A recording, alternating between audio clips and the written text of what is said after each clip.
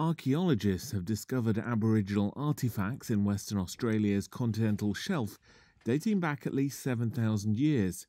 Scholars say they're the first to be found underwater in the region.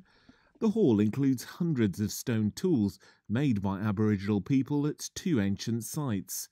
While the region is well known for its rich ancient history, the two sites are the first confirmed underwater locations holding evidence of human civilization on Australia's continental shelf. Project leader Dr. Jonathan Benjamin. You can start to recreate what the people were doing and how they were, how they were making their life way and their economy at the time. One of the sites has several hundred submerged stone artifacts. Divers from Flinders University retrieved the Aboriginal objects from what was once dry land at depths of up to 11 metres. They'd previously mapped and scanned the site before diving in. Data from the find is being analysed for precise dating. However, radiocarbon dating and analysis of sea level changes show the site is at least 7,000 years old.